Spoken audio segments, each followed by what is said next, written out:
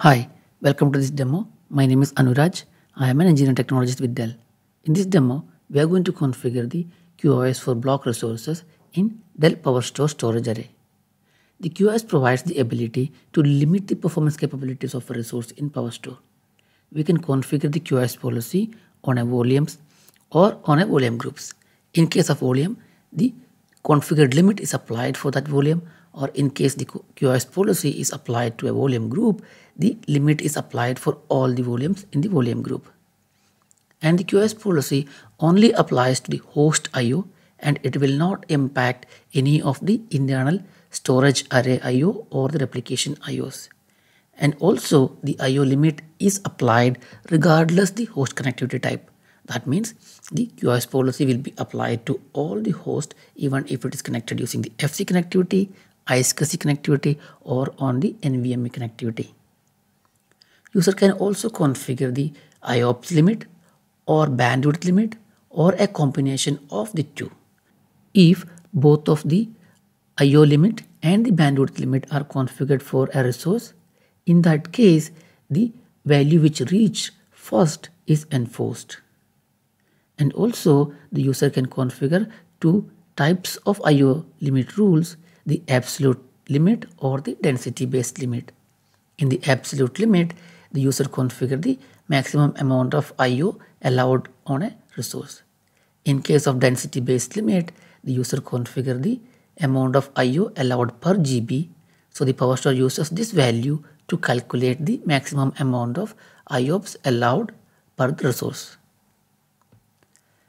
And the QoS feature enables the user to prioritize the critical application by limiting the IO on a non-critical applications. Let's look into the PowerStore console. So this is the console of our PowerStore storage array. So let's go to the storage volumes. So here we can see a volume of 2 TB is provisioned, and also we can see that this volume is assigned to an ESXi host, and a virtual machine called RHEL test 01 is created inside this data store.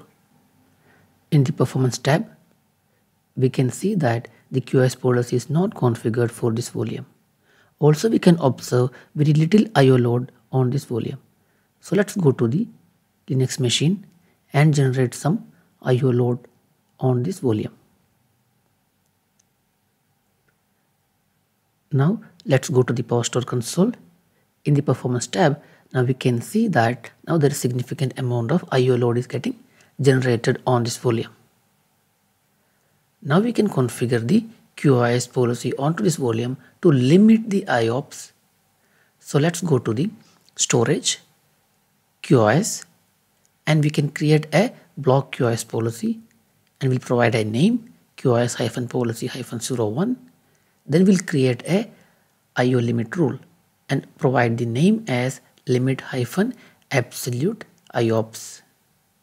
And in this rule, we'll configure the absolute limit, and we'll limit the IOPS to a value of 20,000.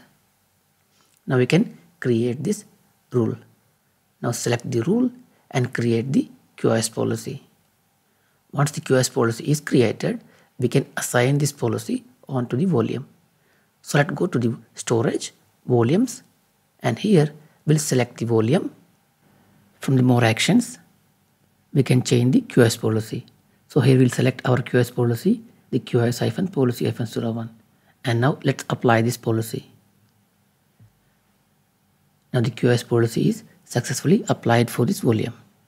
Select the volume, go to the performance tab, and now we can see the QoS policy is applied onto this volume. And this QoS policy will limit the maximum IOPS onto this volume to the value of 20,000. So now we can see the graph, the IOPS is now reduced to a 20,000 value. It is possible to modify the QoS policy while it is assigned to a volume. Now we can go to the storage. From the QoS policy, we will modify the IO limit rule. So in this time, we will change the max IOPS from 20,000 to 50,000 and apply this change. Once this QoS policy is applied, now the volume, the maximum IO limit on the volume will be increased from 20,000 to the 50,000. So now let's go to the performance tab of the volume, and here we can observe the IOPS limit now going from 20,000 to the 50,000 IOPS. Now we can remove the QoS policy from the volume. So let's go to the storage, volumes, and select the volume. From the more action, we can change the QoS policy. So we'll deselect our QoS policy from here and apply the change. Now select the volume and go to the performance tab. Now here we can see the QoS policy is removed and the IOPS is going back to the previous value. It is also possible to apply the QoS policy on the volume group level also. So let's go to the storage, volume group, and create a volume group VG-01. Now select the QoS policy and create the volume group. Now the QoS policy QoS-policy-01 is applied to the volume group VG-01. Now the aggregate IOPS of all the volumes inside the volume group VG01 will be limited by the value configured in our QoS policy. This concludes this demo. Thank you for watching.